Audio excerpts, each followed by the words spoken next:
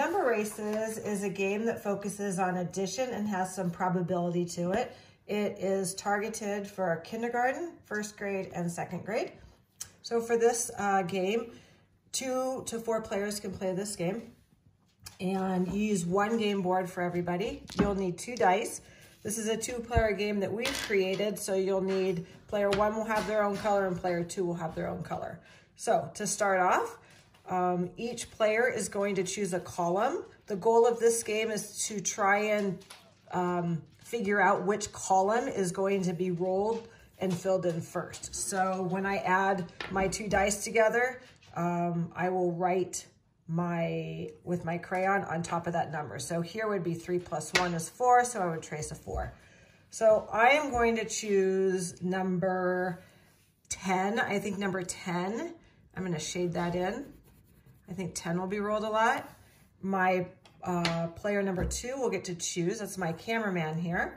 So player 2 chooses 5. So with player 2's color, they color in. Now I get to choose another box. I feel that 8 will be rolled often. And now my cameraman gets to choose, and his second choice is 2. He thinks 2 will be rolled often, so I will shade that in for him. Okay, so player 1's turn. We put our hockey net right here, and this is our puck. We're going to roll the dice or the puck into the hockey net to keep our dice in control. So 5 plus 4, 5 plus 4 is 9. So I'm taking my red crayon and I am tracing that 1. Now, neither one of us picked this. So this could be a column filled and neither one of us could win this game. Okay, player 2's turn. I'll roll for him since he's rolling the camera. Hockey net, roll. 6 plus 1 is 7. He takes his color.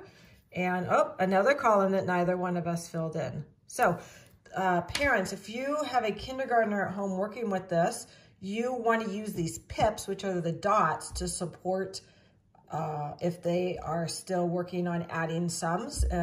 In kindergarten, the essential standard is that students will be able to add their math facts to 5. So I would expect for these right here, when they see it on dice, if they see 3 and 1, we immediately want them to be able to see 4. Now, if your kindergartner gets this, then we want to encourage, if they don't know 5 plus 3 automatically, we want to encourage them to use the pips. So what we usually do is start with the higher number, 5, and count on 6, 7, 8. First grade, we need to be learning our sums to 10, and second grade is to 12. I'm sorry, to 20. Okay, and then we continue the game. So let's see if one of us can get one of ours filled in. Again, we didn't. We chose this 3 plus 3 is 6, and that's my rule. Okay, we're gonna do one final one. Here we go.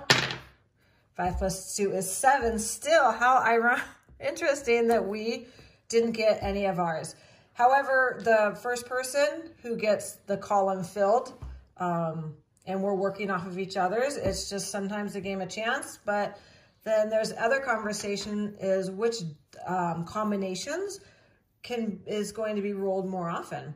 So you notice neither one of us picked 1, and I would, if a child filled that in, I would let it go. And as they play, they're gonna figure out why 1 will not be rolled, and I would let that conversation happen.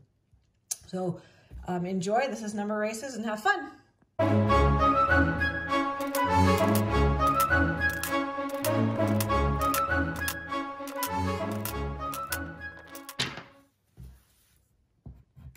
Woohoo, 7 is our winner.